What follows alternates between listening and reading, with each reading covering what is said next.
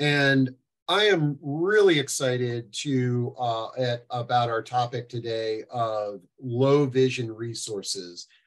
This is something that I struggle with personally, but I know that a lot of our community members do and their clients do, and sort of better understanding uh, eye health and what some of the resources are out there is very important to all of us. So without further ado, I want to welcome our panel members to the stage. And today we've got Dr. Alibhai and Sean Curry from the Prevention of Blindness Society of Metro Washington. Welcome, you two. I'm delighted to have you today, and I'm looking forward to our discussion. But before we dive into these low vision resources, let's get to know the two of you a little bit better. Sean, how about we start with you? Tell us a little bit about yourself and the Prevention of Blindness Society for Metro Washington. Sure thing, Steve, and thank you again for having us on today. My name is Sean Curry. I am our Director of Programs at the Prevention of Blindness Society of Metropolitan, Washington. Brief background on me, I'm originally from Pennsylvania. I've worked in various healthcare settings, from labs to health systems, and now with nonprofits. In particular, I work now at the Prevention of Blindness Society, and we are focused on the preservation of and the improvement of quality of life and your vision. And so our goals through our community programs is to make sure that folks don't lose sight they don't have to lose, but vision loss that has happened, we're then focusing on how can we make the most of it and still do everyday things that you want to do. So we have various different programs that do that kind of stuff. I love it. And speaking of programs here, before we meet Dr. Alibhai, I want to just bring up the Prevention for Blindness Society website. And I was on here the other day, and there are just a ton of resources and connections. But one thing that I want to make sure everybody knows is that, today we're going to have a great discussion that will probably be pretty broad based in the topics that we discuss. But just look at all these programs. Some are in person, some are Zoom and digital that they offer here, as well as just a variety of programs and resources there. So the youreyes.org website is a wealth of resources. I'll make sure to drop that in to chat for everybody. But make sure you check it out. So so Sean, Dr. Alibhai, who we're going to meet here, before we get to meet him, what role does Dr. Alibhai play in the Prevention of Blindness Society? Absolutely. So you're going to learn today a little bit about vision rehabilitation, and that's what Dr. Alibhai specializes in. And we have our offices there at Alexandria in DC that he utilizes. And we work really heavily hand in hand to really provide that comprehensive care that is needed with people who are losing their sight. Excellent. All right. Well, Dr. Alibhai, I'm psyched to introduce you to our community. Tell us a little bit about your background and what led you to this career path. Well, thank you, Steve. It's a pleasure to be here and nice to meet you all. I'm an optometrist, and I went to optometry school in Houston, Texas. When I finished, I thought it'd be good to specialize, and this is how I ended up picking up low vision or vision rehabilitation as my specialty. So I spent another year at the Wilmer Eye Institute in Baltimore at their low vision rehabilitation center and specialized in this field of vision rehabilitation. I came to the Metro DC area and started working with a very large retina practice to begin with, and became very involved with the Prevention of Blindness Society because our goals and things that we are trying to achieve really do overlap a lot. So now I see patients in the facilities provided by the Prevention of Blindness Society. We host programs like this to bring awareness to the community about vision issues and how to deal with them. And I see patients and try to provide solutions and strategies to help them continue to be safe, independent. And majority of the people I work with are elderly because as we age, we tend to be more prone to having vision issues. So this is a perfect setting for us to be having this discussion today. This is, and you know, what I love about these discussions is that they're live and interactive, and our community members never fail us with asking really great thought-provoking questions. And so I know we're going to talk about the aging eye and sort of age-related diseases and things of that nature, but since we've got a question that already came through the queue from Karen, let's see what we can do to help her. Karen asks, any recommendations for progressive visual impairment associated with posterior cortical atrophy? And I've never heard of that condition. Maybe you could share what that is, and are there some recommendations for someone like Karen? So actually, I'd need some clarification on that myself. Posterior cortical atrophy doesn't come up as top of my list of things that typically affect older people. So maybe it's something else, or can she elaborate on what it is? And okay. Yeah, Karen, just go ahead and drop in there any conditions. I did a quick Google search. It's posterior cortical atrophy Benson syndrome is a rare condition that is considered a variation of Alzheimer's disease.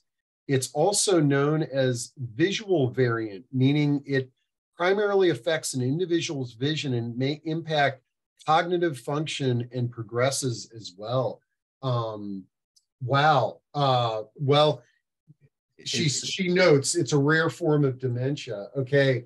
I think Karen, I definitely have a few resources that might be of help with that, and then possibly, you know, reaching out directly to Dr. Alibhai. But number one, thank you for sharing that with us. We talk about dementia and cognitive impairment on a weekly basis on these discussions. That's an interesting one. I think you're right. That may require us to do a more one-on-one interaction, because I think the main ones we will come up with are things like macular degeneration and glaucoma and things like that, which is the majority of patients with low vision who need vision rehabilitation. Okay, and then I'm dropping in this description that I found online into chat. A few people are asking about that, and the website that I found it from. So, okay, well, thank you, Karen, for jumping in there, and I want to encourage everybody else to jump in. But let's take a step back and let's sort of talk about what are the common age-related eye conditions that folks have, and what are some things that we need to know about that? Okay, that's perfect. We all are familiar with some of the common aging things we all experience. As we get older, we tend to hold things out further, and we have more difficulty with reading, and that's something that is universal. So there are some aging changes which are normal and natural and occur to all of us. And other than having to wear glasses, it's not as big a problem as some of the other things that we deal with in low vision and vision rehabilitation. So I would like to make that distinction and that separation for the audience today, is that yes, there are normal aging changes, presbyopia, where we find we need reading glasses as we get older. There's that need for more light as we get older, and we're finding restaurants are far too romantic, and why don't they use more lighting? Well, it's true. An 80-year-old needs twice as much light as a 20-year-old. And that's why as we get older, we tend not to like to drive at night as much. And there are things like dry eyes that seem to come about because, again, like skin gets dry as we get older and our eyes get dry. So those are normal and natural aging changes, which you go and see your eye doctors and they give you some easy fixes and things you can take care of with. Then we have aging changes of the eyes, which are really diseases of the eyes, which really do need to be addressed. And people shouldn't just say, well, I'm having trouble seeing now because I'm getting older, and accept that that's just the way it is. There's no reason somebody who's even 100 years old shouldn't still have 20/20 vision. It's not like as we get older, we should not be able to achieve 20/20 vision. But there are certain things that happen that may cause the vision not to be 20/20, and we need to understand what's going on. So don't just say I'm older and I don't need to get an eye exam. It's just an aging change, but you may need to have an eye care provider take a look and make sure there's nothing going on which needs treatment. So what's the most common thing? I'm going to just pick up the model of my eye here to try to demonstrate this. So if you think of the eye like a camera, and a camera that's taking pictures, then the light's coming in from the front of the eye, and it has a series of lenses that it goes through, and then it focuses the image on the back of the eye. So the most common aging change most people know about are cataracts. So cataracts affect the lens in the eye. So here's the lens that's inside the eye. And as we get older, the lens becomes more yellow, and that yellowing is what we call cataract. Well, we have a cure. We have a fix for that. There's cataract surgery. And I suppose many people have met people who've had cataract surgery, and you know how successful that can be. So the lens in the eye is surgically removed, and they replace it with one of these artificial lenses, which is called an implant. So that's one aging change that is very common, very typical. All of us, if we live long enough, would eventually develop cataracts.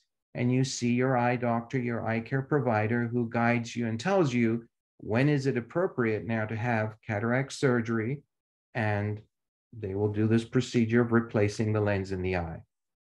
The most common reason people get changes to the eyes, which are beyond just don't worry about it, it'll be okay, is something called macular degeneration. It's the leading cause of vision loss in the United States.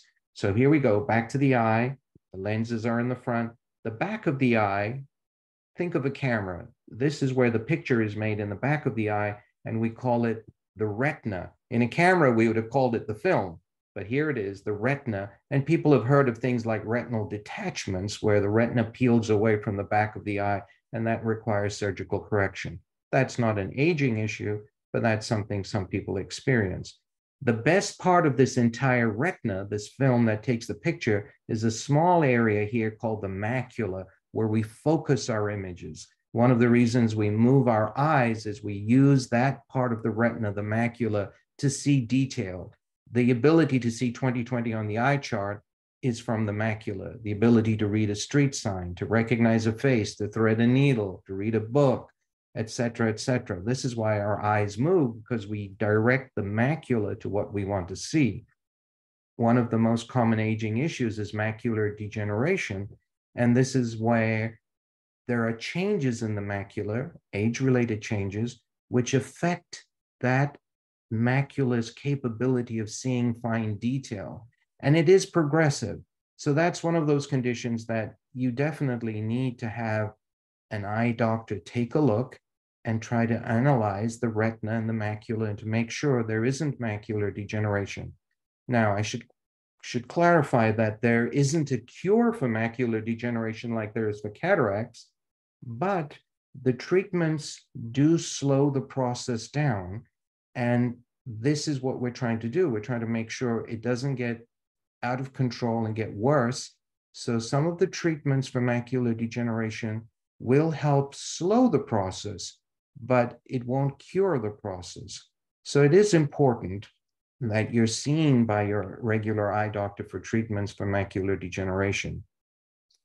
Many of our patients, after they get macular degeneration, will say, you know, my glasses don't work as well anymore. Maybe I just need to get a better, stronger pair. Well, there are no magic glasses that will fix the damage from macular degeneration. And this is when we start talking about low vision and finding other ways of compensating. And we'll get into some of those things as well. The other common aging issue is glaucoma, and people have heard of this word glaucoma. And glaucoma affects the nerve in the eye. So here we have our camera, and it's connected to the brain. The pictures we take with our eyes are sent to the brain, and it's this cable, this optic nerve that's sending the picture to the brain. When you have glaucoma, the inside of the eye, which is filled with fluid, has too much pressure, and that pressure begins to damage the nerve. It's like putting a heavy piece of furniture on a wire and noticing your lights are flickering because the weight of the furniture is squeezing that wire. So in glaucoma, you have the same thing going on. The tricky thing about glaucoma is you don't feel it. If you had something heavy on your foot, you'd say, gosh, I can feel the pressure, but nobody can feel glaucoma. And because the pressure is so mild in the beginning, you can experience vision loss without realizing it. And that's why, again, we always emphasize at a certain point in your life, it's very important that you see an eye doctor annually and have them check the pressure in your eye and check for glaucoma, because there won't be any symptoms initially. Having said that, some people, their glaucoma progresses to the point they do experience vision loss. And typically we think of loss of peripheral vision. And again, this falls into the category of having low vision and needing vision rehabilitation. We need to find ways to make sure that despite the glaucoma, despite getting even treatments for the glaucoma, again, which won't cure it, won't fix the glaucoma, you should still be able to continue to function and continue your day-to-day activities. So this is where, again, we address strategies and tools, which we'll talk about, which can help ameliorate the impact of the glaucoma. The last one I'm going to touch on, Steve, and then I'm going to let you take over again, is diabetic retinopathy. That's another issue that affects the retina, and you can see this has small blood vessels. Diabetes can cause bleeding of those blood vessels. And again, those require treatments. Those treatments may not necessarily cure the diabetic retinopathy, but at least we stabilize the eyes. So I hope that gives you sort of an overview of these big conditions that we have to all watch out for as we get older, that require more than I went to the drugstore to get my reading glasses now. Yeah, and I'll tell you, like a lot of people don't like going to the dentist, and they fear that, and which is why we have these dentists that basically put you under. For me, the glaucoma pressure test on my eye is the absolute. Oh, it's so horrible. It takes two people to hold my eyes open so that they can do that. But I know now how important that is. All right, we got a bunch. Your overview triggered a bunch of questions and topics. So let's just start jumping through these. And folks, if we can't answer one, we can do some research and get back to you. And also, folks in the community, share your stories. You may have some resources that could help some of the folks with some of the challenges that they're faced with. Kathleen says, is a person with macular degeneration eligible for a seeing eye dog? And does insurance cover that? I have no clue how people get seeing eye dogs or qualify for them, or that's a great question. That is a great question.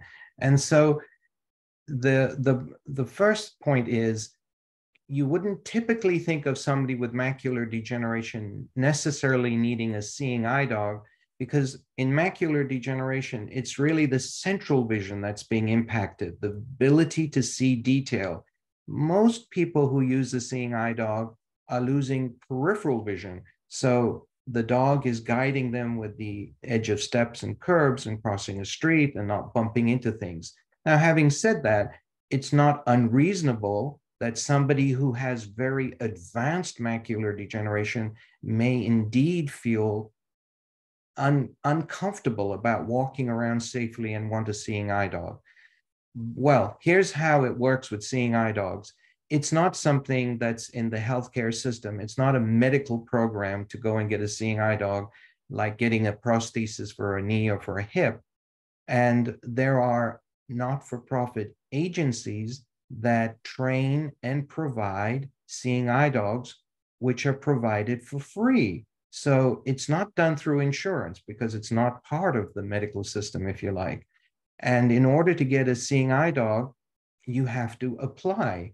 And these agencies have a very comprehensive application, which typically your eye doctor has to fill out. So when I recommend somebody go get a seeing eye dog, by this point, they're already using a white cane and using that for getting around and finding they need more. They need more ability to get around, and the seeing eye dog gives them that greater level of independence. So a very detailed questionnaire is sent to your eye doctor, which asks these issues about why is this person needing a seeing eye dog? Do they use a cane to walk around? Is mobility an issue?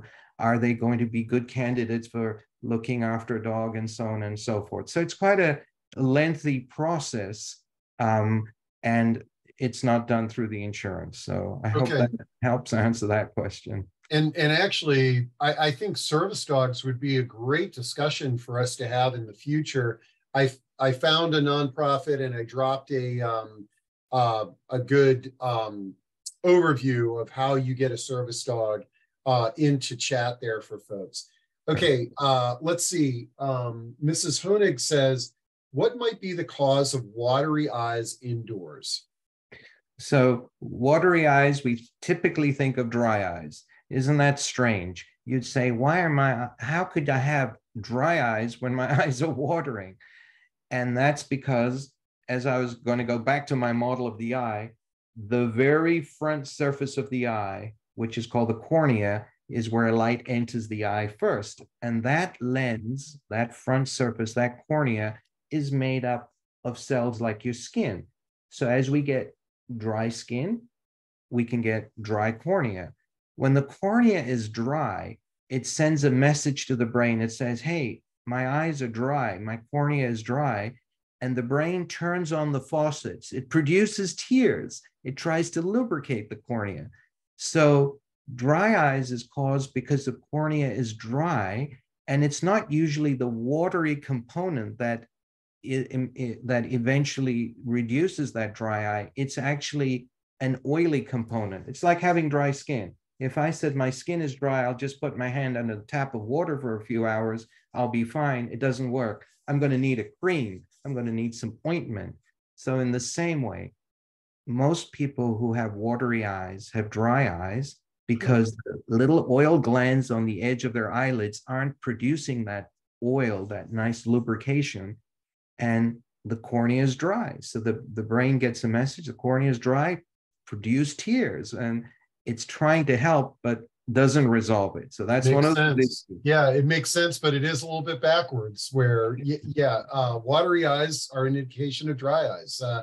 Let's see, Judith, and I think we need to get your model back on this one, is Judith says, help with severe astigmatism. I don't think you talked about astigmatism, but could you give Judith some guidance in that area? Sure.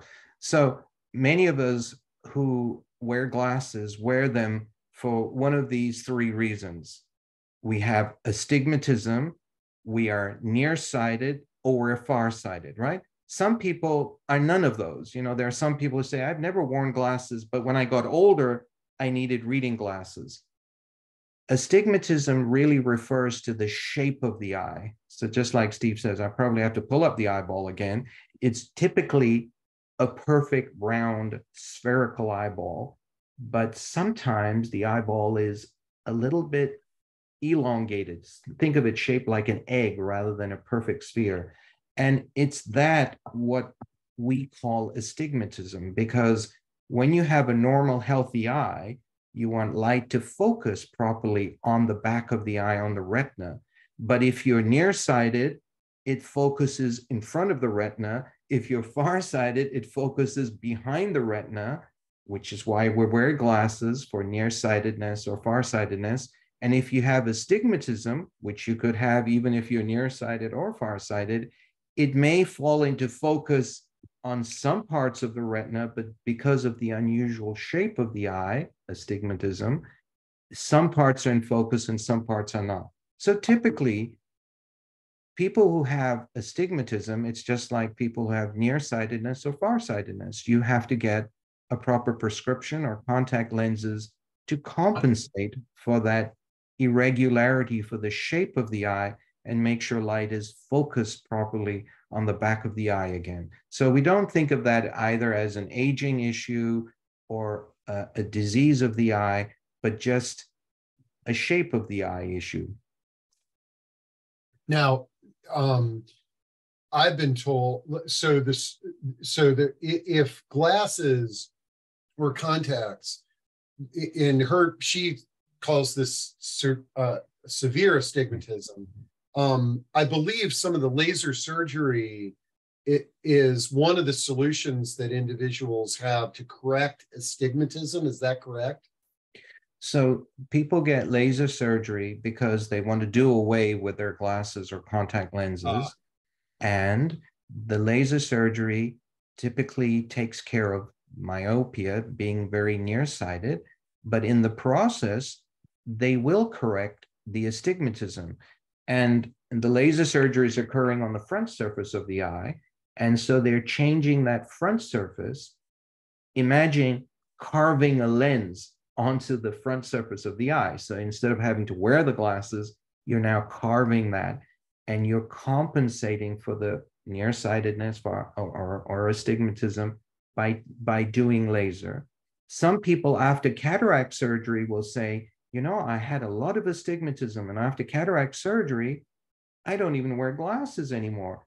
So the same thing, remember I said they remove the lens in the eye. Well, nowadays, the lens they put back in, the artificial lens, the implant, has your exact prescription in it.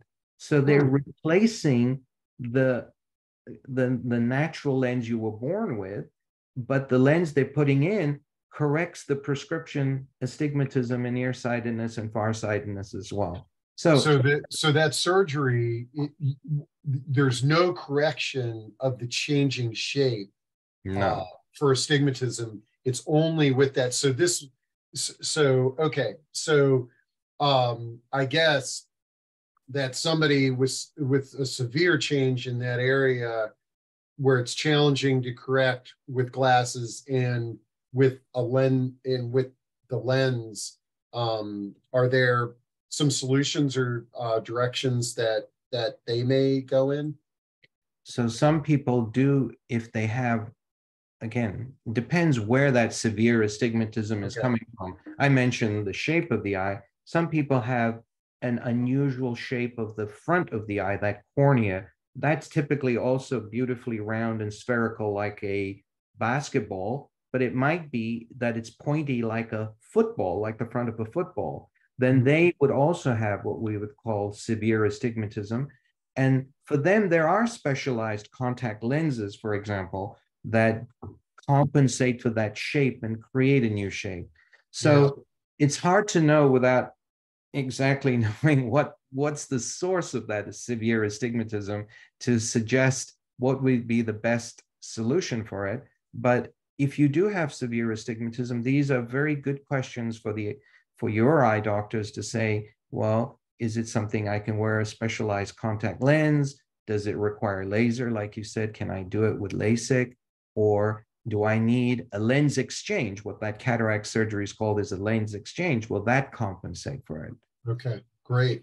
And as somebody personally, I have a rare eye condition. I've been blind in one eye since birth. And I had a surgery up at the Wilmer Center that you referenced your training. And I was absolutely blown away at the level of medical eye care at that center. It's almost like they want complicated and confusing conditions to walk in the door. And so to the person that's asking about the severe astigmatism, would you recommend getting multiple opinions and potentially seeing if you can schedule up there at Wilmer and have those doctors look at it. Absolutely, absolutely. We have very good doctors in this community. We're lucky to live in the Metro Washington, D.C. area. And many of those doctors who finish their training at the Wilmer Eye Institute, like me, end up in this area anyway. So I'm sure that if you bring this up with your regular eye doctor, and by all means, like you say, Steve, seek a second opinion. Yeah, yeah, I was blown away, and okay, let's get back on track here. We got tons of things, tons of questions. Let's see. I'm going to jump between chat and Q&A. Cheryl says, I am very interested in compensating strategies for living with macular degeneration. Can you share? I've never heard that term, but I like it, compensating strategies.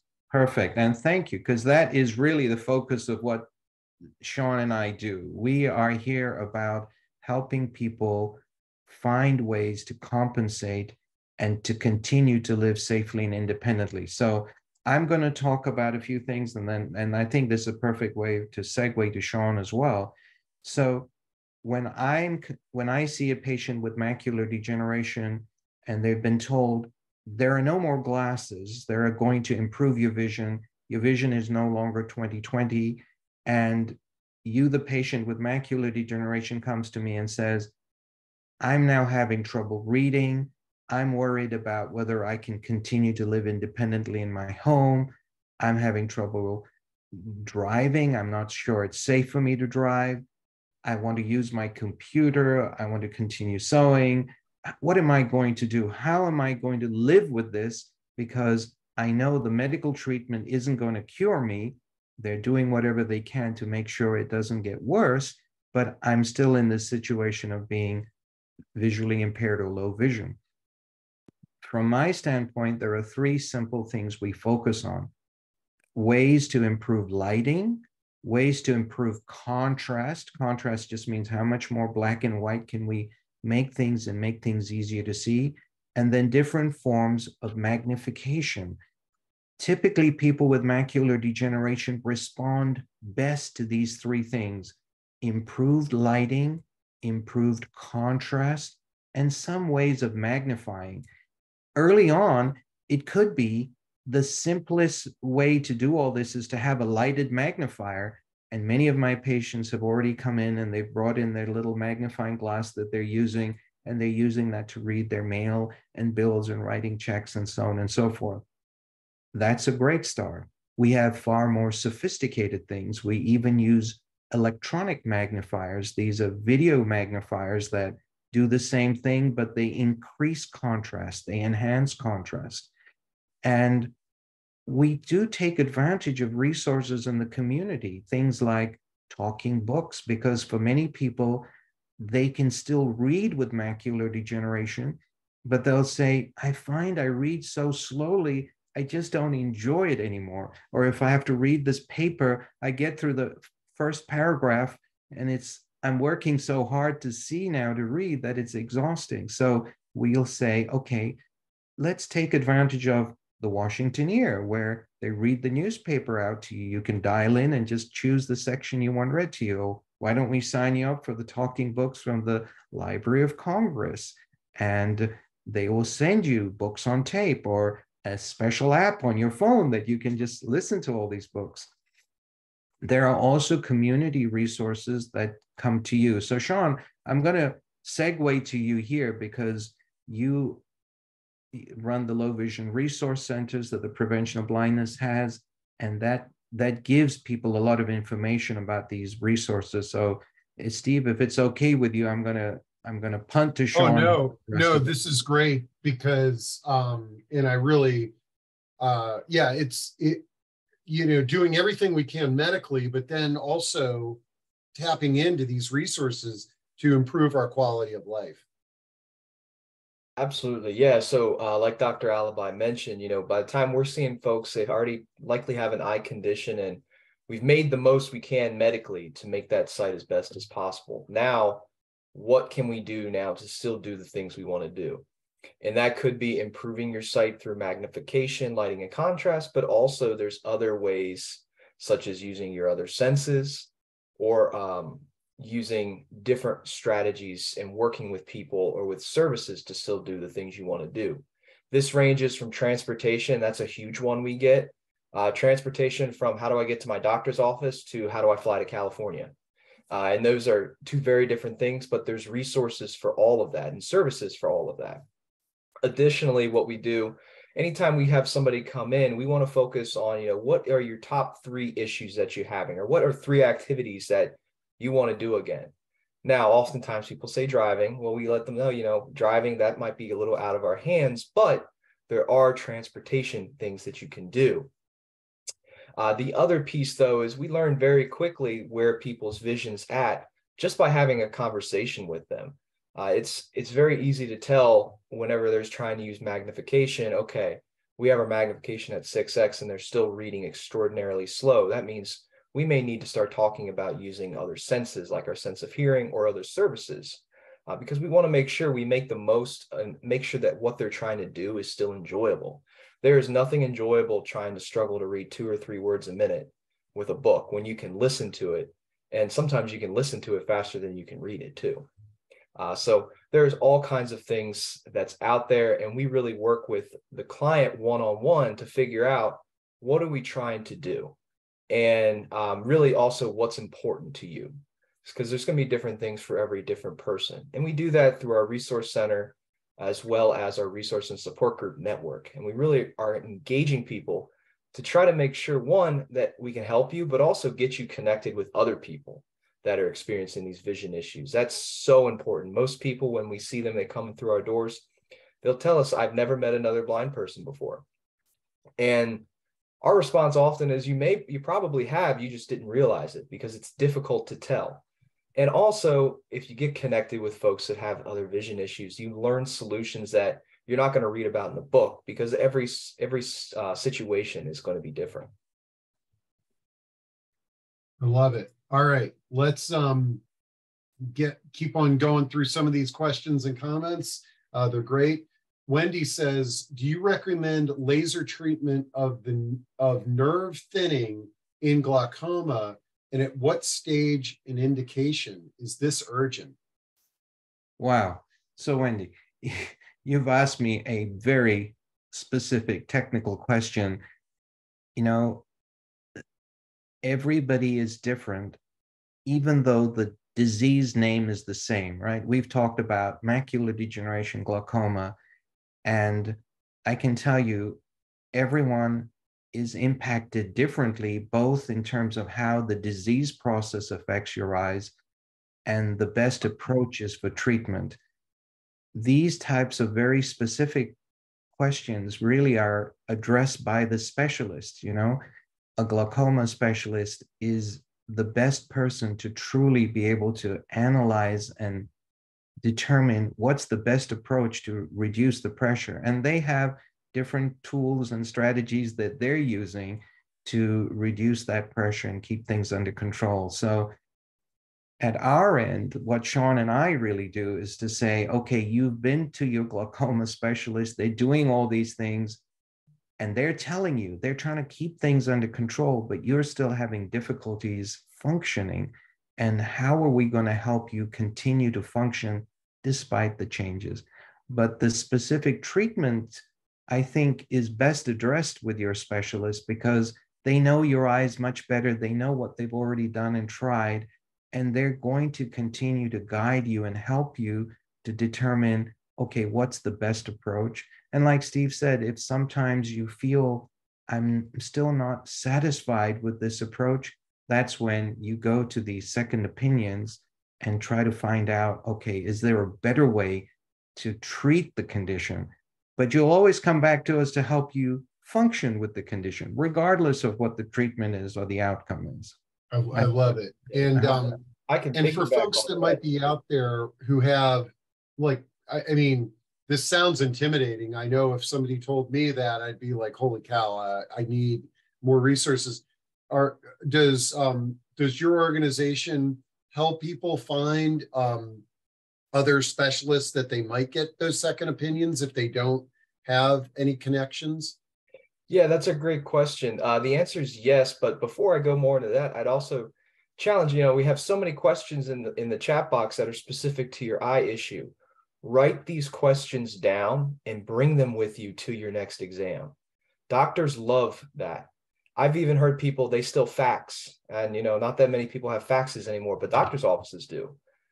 Fax them your questions. It's like a test for them, and they love taking tests. So they would be more than happy to answer those questions. Well, and piggybacking on that actually is one of the changes that's occurred with the pandemic and the prevalence of telemedicine, which is, or digital health or what have you.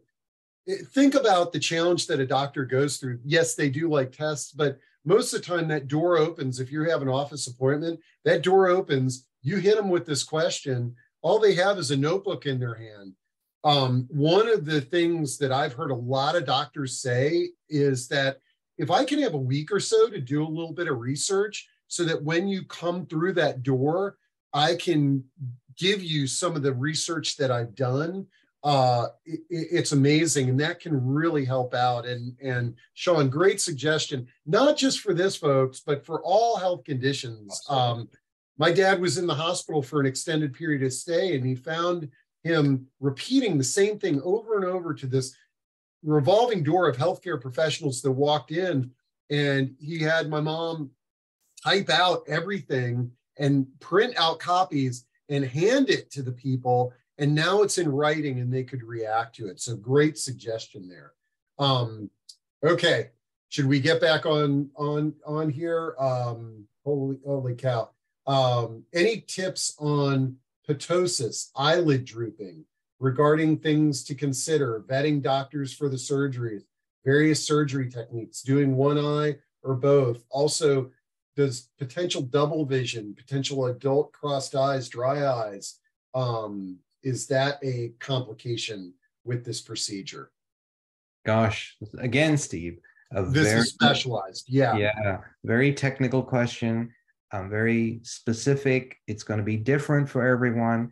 I would hate to say something so general with just a question like that, but very nice questions. Well, what I like about these questions, and folks, recognize we're having a discussion on eyes, okay, and things that are very specialized, like having surgery on your eyelid, those need to dive deeper. However, what I like about these questions coming through, I never knew that existed. Like, I'm learning things from your all's questions, and and we may have loved ones in the audience that are like, oh yeah, my loved one's eyelid droops. I never thought about talking. I thought that was just natural or whatever. Okay, Michelle asks, are AREDS supplements useful?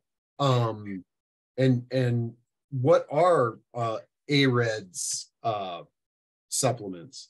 All right, so AREDS, age-related eye disease study that was done by the National Eye Institute to show the help vitamins, specific vitamins, may give to people with macular degeneration. So again, your retina specialist, your regular eye doctor, perhaps even, who has diagnosed you with macular degeneration, will be able to say to you, based on this ARED study done by the National Eye Institute, there were certain stages of macular degeneration, there we go, that really benefited from these vitamins.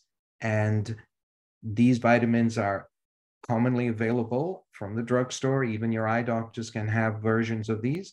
And definitely, if your eye doctor recommends them, because based on that study at that stage of macular degeneration, it's worth taking them. So again, I'm going to preface this, Steve, and say, these are things you're doing to slow the condition down, to hopefully not let it get worse. But there are still consequences to having macular degeneration, which is why you're saying, I wish I could do something to make things better. But those things that you're having trouble doing is what we, Sean and I, really work with you on, trying to figure out, okay, while you take your vitamins, what else can we do to make it easier for you to function and do the things you need to do in day-to-day life? And that's Yep. really where we focus our Oh time. yeah, no, this is great, and it's reiterating that. Now, I will say Betty has a great question. How do I go about making an appointment with the doctor? So, do you have a private practice where people could actually make appointments with you? So yes, that's right. Usually I see patients that are referred to me. So your retina specialist, your glaucoma specialist, your cataract surgeon might say to you, you know, I've done everything medically to keep things under control, and I have it at a stage where I've got it under control, but I recognize that your vision isn't normal and you're still having difficulties. So it's time to make an appointment with a low vision specialist. Someone like myself just does low vision. I just work with people who have a diagnosed disease, who are now having difficulties with their day-to-day activities. And I work out of the offices of the Prevention of Blindness Society, and we have a scheduling system, and you're scheduled to see me, and we spend an hour together, and so on and so forth.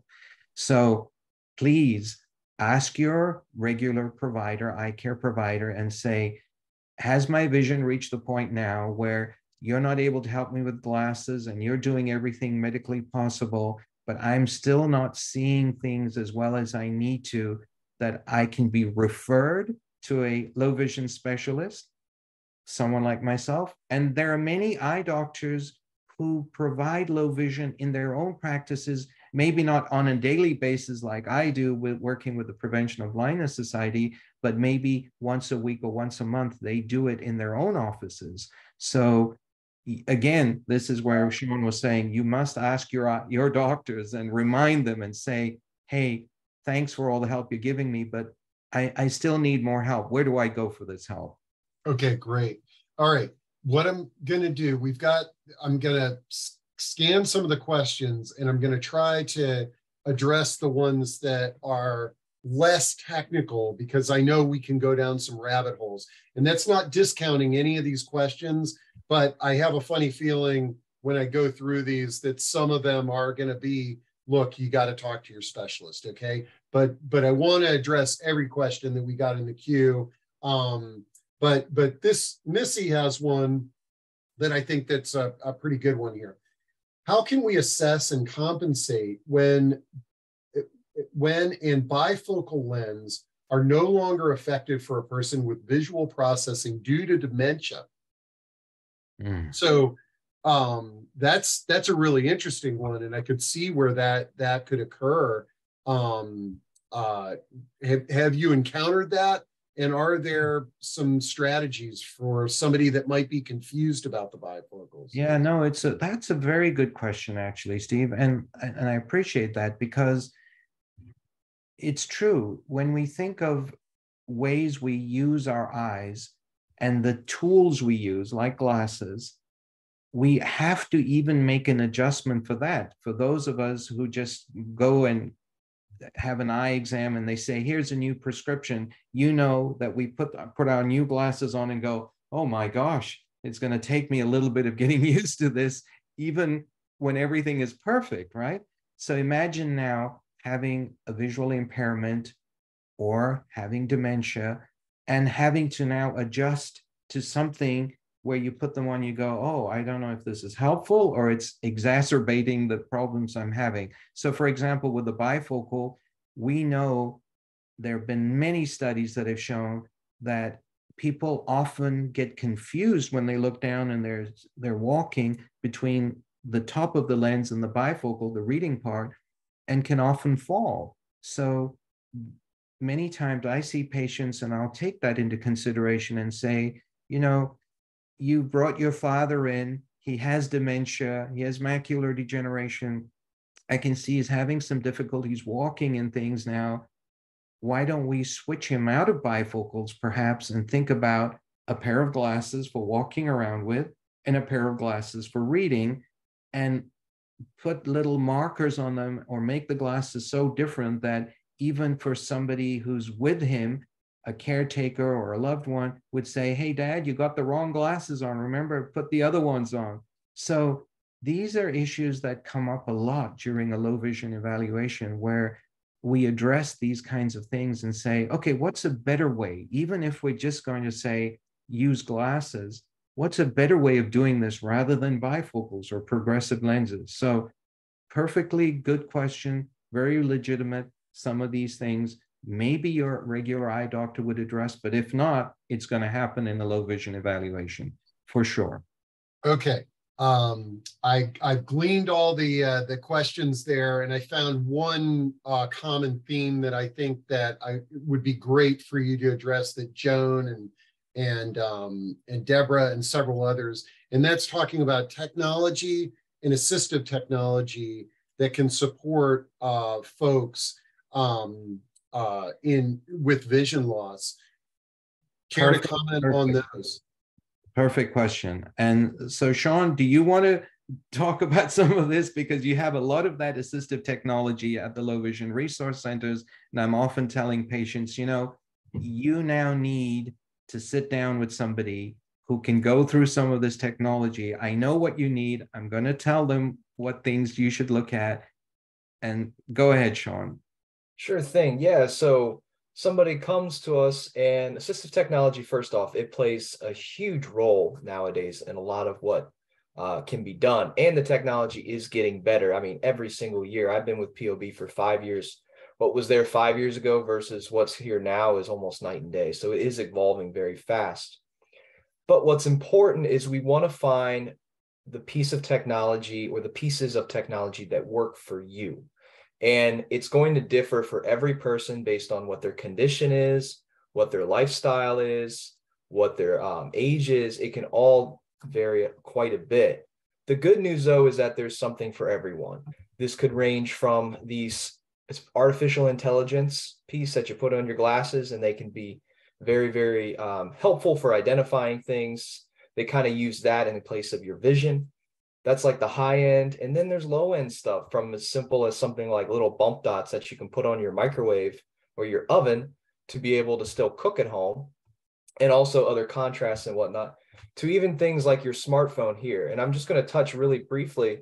This smartphone is one of the most powerful pieces of technology that you can have. And we find 80, 90, 100-year-olds coming in with smartphones, and they're using them fine. On here, there's all kinds of accessibility things, from your magnifiers. There, like if the electronic magnifiers that Dr. Alibhai was talking about earlier, there's actually one of those on your phone. And if you have a phone that's like a 10 or newer, it's pretty comparable to a lot of what's out there. Downsides, screen's not as big, of course, but that tool is so powerful for what people want to do day in and day out. The other thing too is there's apps for everything. And a lot of them are free too. So there's apps for reading your books. There's apps for using artificial intelligence. There's magnifying apps. There's currency readers.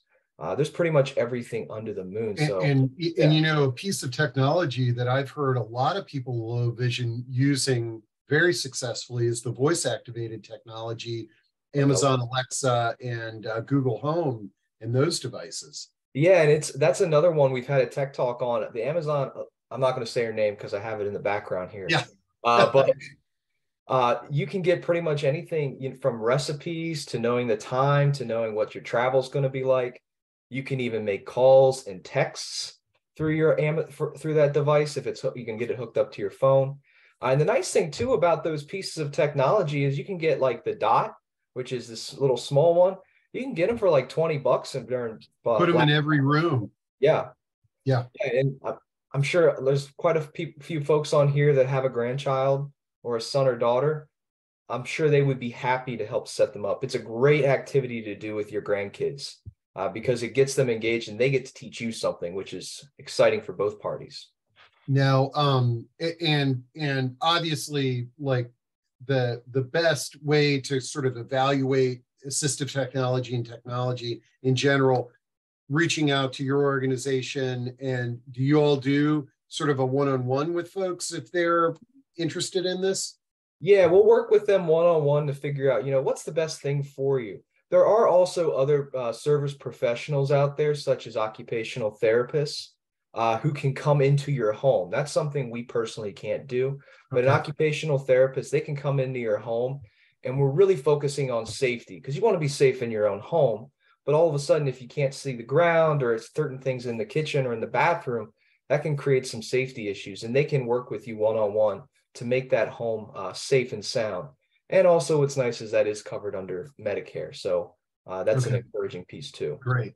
And another theme, several questions asking about, I mean, we have grown to a national audience. And although most of our audience is in the Mid-Atlantic and DC metro area that your name services, but are there national organizations or regional organizations like yours that folks can tap into?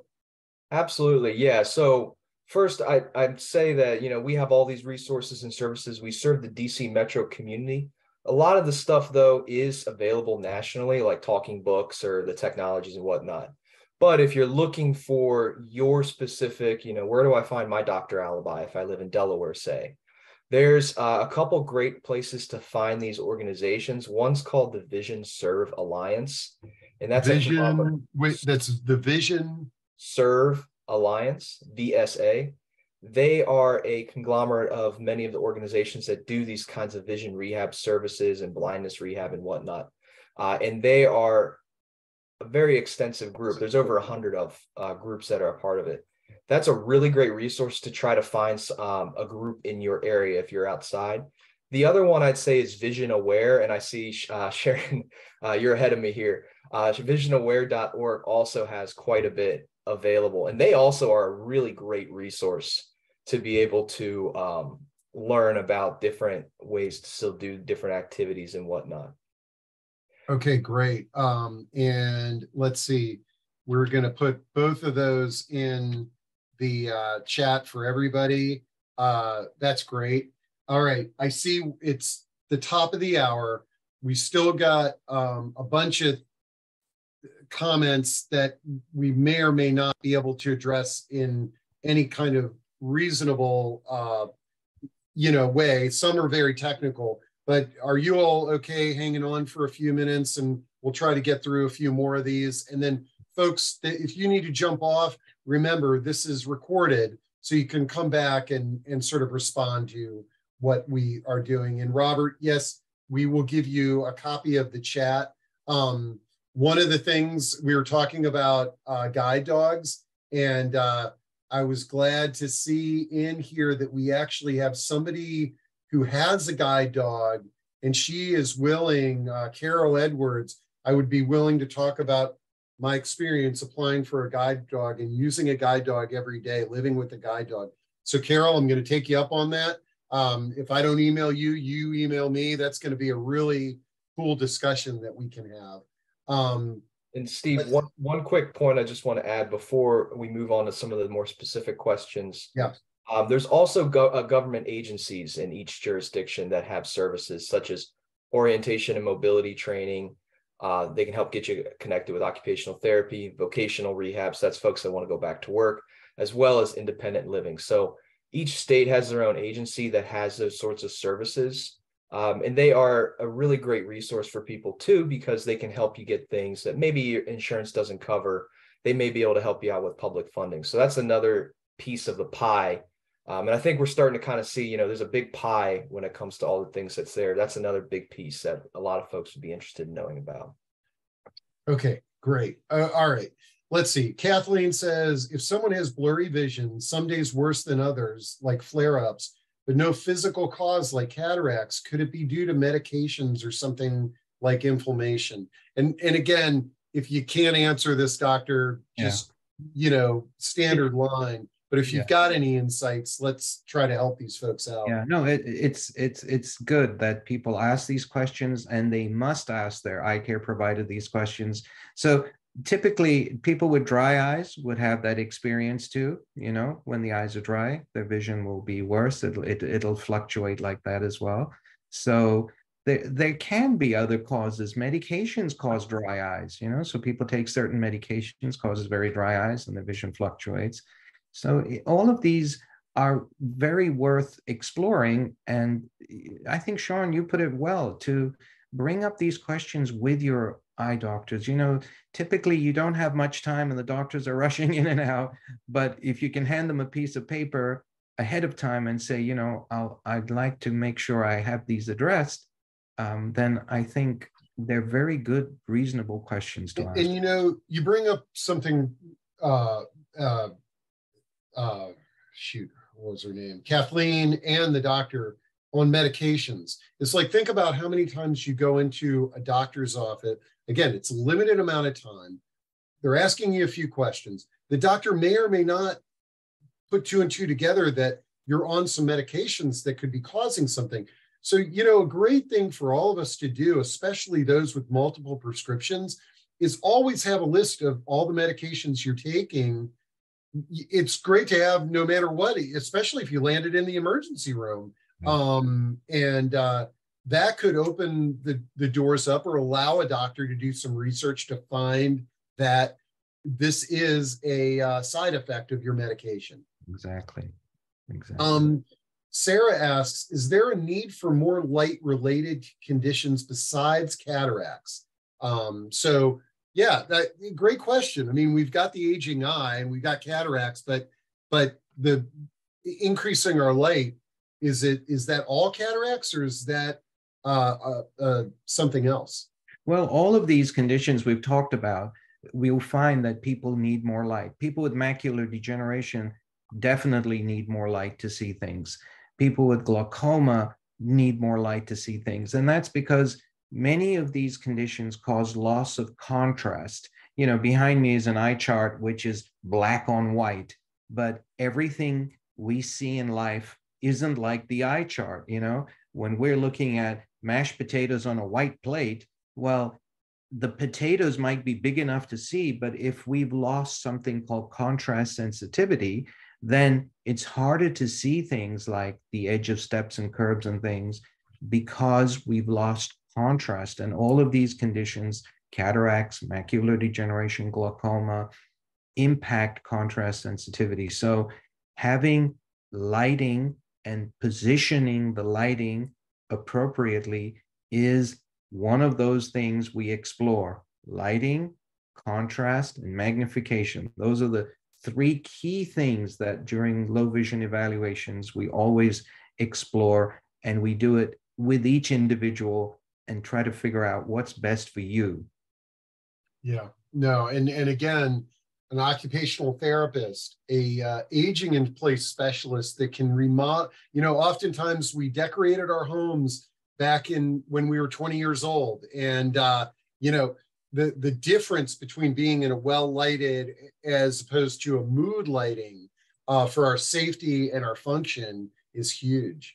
Okay, really technical one, but I want to bring it up. What are the concerns of progressive supranuclear palsy? It's a progressive Parkinson's disease that often is diagnosed as Parkinson's or Alzheimer's due to overlap. And we've had several questions that are diving into conditions that are more cognitive and neurological that could impact vision, but so you can see in some cases where you need your ophthalmologist and your neurologist working together because the brain and the eye are very closely aligned.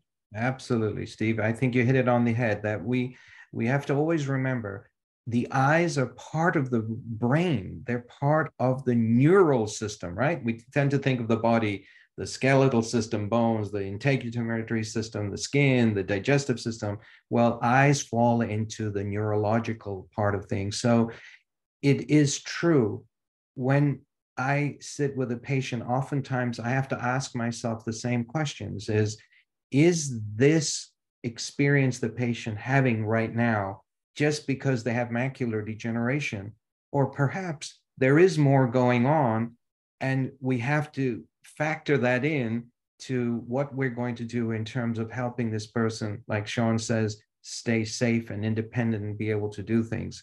And it becomes very complex. That's why it takes a village here. It takes all of these resources and specialists to kind of work together to find solutions, because it's not as simple as saying, put these glasses on and everything will be fine again. Mm-hmm. Okay, I know we're running out of time here. Let me see if I can find a few more that would be appropriate.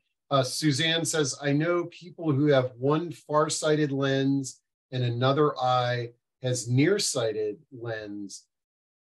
Can anybody do this? Why do folks do this? It's called monovision. It's called monovision. And the reason they sometimes do this is because they don't want to wear glasses. And if you can have one eye that can see distance, farsighted eye, and one eye that can see near, then they don't need to wear glasses, because the one eye will do the reading and the other eye will do the seeing at a distance. So that's something that either people have tried before when they were younger and they wore contact lenses. They could have one lens that's set for distance and one set for near. And sometimes people after cataract surgery can have that discussion with their cataract surgeon and say, you know, would it be possible to have one eye for distance, one eye for near? So it's really, if it's something that you've done and tried before and it's worked for you and it's convenient, then you have something like that done. It's called monovision, but it's definitely not for everyone. Okay.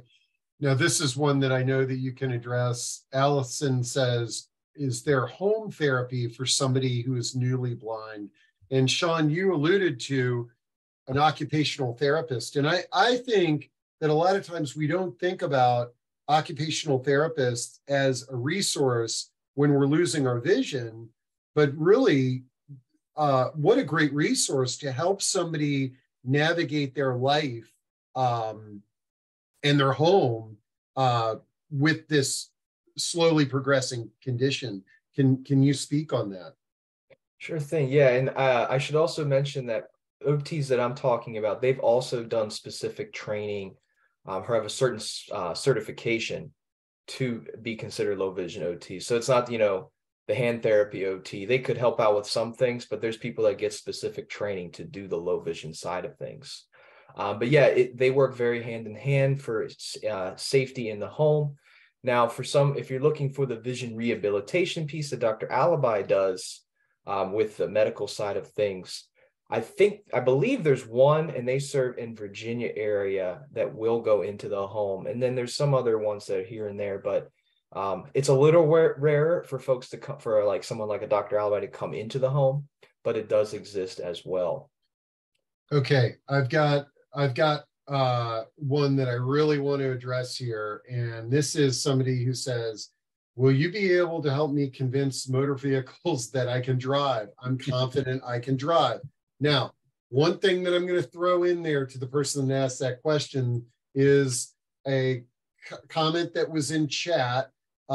There is, in Virginia, there is a driver's rehab center, and they have the ability to test people and determine whether it's safe if you can drive it, and if not, help rehab you if there is potential there. But we've done several discussions on giving up the car keys, and one thing that and again, I'm not saying that this is your situation exclusively, is this is where you've got to stop thinking selfishly. If it's not safe for you to drive, you're putting small children and the world at danger. And I would recommend, connecting with a rehab center and make a very objective evaluation, and also recognize that the world has changed. Okay, you don't need to take a taxi cab everywhere. There are Uber, Lyft, and a wide variety of ways that we can get around now without a car. Any thoughts on driving and vision and what have you? So, Steve, that's one of the most common things we deal with in this field of low vision. And I'd like to clarify something for everybody on the call today, is that there is laws that define who's legal to drive. So it's not just am I safe to drive, but am I legal to drive? And this is where we often run into these issues, because I'll see patients who I feel are safe to drive, meaning despite the fact that they don't have 20/20 vision, despite the fact they have macular degeneration or whatever, cataracts, whatever it might be, I may still feel that, you know what, they're still seeing well enough, they're safe to drive, but they may not meet the legal requirements for driving.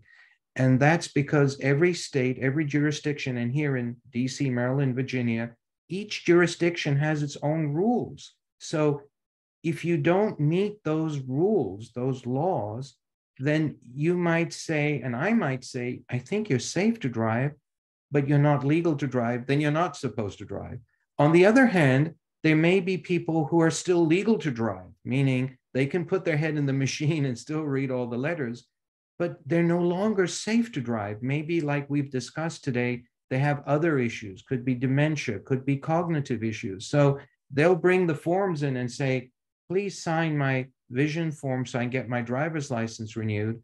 And they pass, they're legal, but they may not be safe to drive anymore. So this is an issue that really, you brought it up beautifully, Steve. Somebody needs to assess both ends of this. Sometimes somebody is legal to drive, but maybe they're not safe to drive. Maybe there are other issues beyond the vision which don't make them safe to drive, and in which case you're right. You need to be honest and say it's not just because I need to get to the grocery store, but what's in the best interest of the public here, that we don't jeopardize. And it's tough too, because especially if you live in a car dependent neighborhood and you've grown up that way, it's very difficult to make those transitions. We don't discount that at all.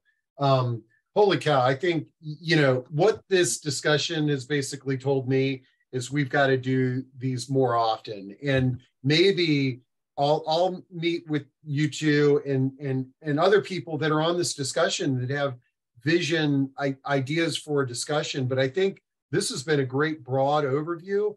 I think what it tells me is we might get more specific on some different things, and like how I'm personally curious about how OTs can help us with low vision and other things. But this has been fantastic. I want to give you both just the opportunity to kind of close things out. I want to apologize to anybody who I didn't get to your question. I tried to get to almost all of them, but I know there's a ton in there. But the whole transcript will be available with the recording. Well, I'll just say, remember, some aging issues are normal, and that's fine. Some aging issues require you to see your eye care provider and undergo treatment. But even if it doesn't fix it, don't give up on that treatment, because you don't want things to get worse. And lastly, reach out for things to help you. This is what Sean and I have hopefully tried to give up the message, that even if there isn't going to be a fix or a cure, at least we can find a workaround and find other ways to make sure you're safe, you're independent, you can get to your grocery store, and you don't become depressed and isolated sitting in your homes. One thing, I'm glad you brought that up, because COVID has made an open dialogue on how unhealthy loneliness and isolation can be. And a few weeks ago, we had a discussion on hearing loss and how that can be lonely and isolating. And vision loss is the same. And I think we know that there's some resources out there that can help people with that. Sean, any closing thoughts? And then I'll call to do another discussion on this topic. Absolutely. Yeah. Thank you, Steve. I want to end by saying, vision loss, that's not the end of the world. It's not a death sentence. There's still a ton that you can do. And it's a great opportunity to learn a lot of new things too, which is an exciting thing to do as we age. Excellent. All right, folks. Well, I'm going to get this recording up as soon as I possibly can. It'll have contact information for both Dr. Alibhai and Sean. And I want to thank you too, but I really want to thank the audience with some amazing thought-provoking questions that helped us have a wonderful discussion today. And we'll see you at the next discussion. Thank you, everyone. It was great. Thank you. To meet everyone.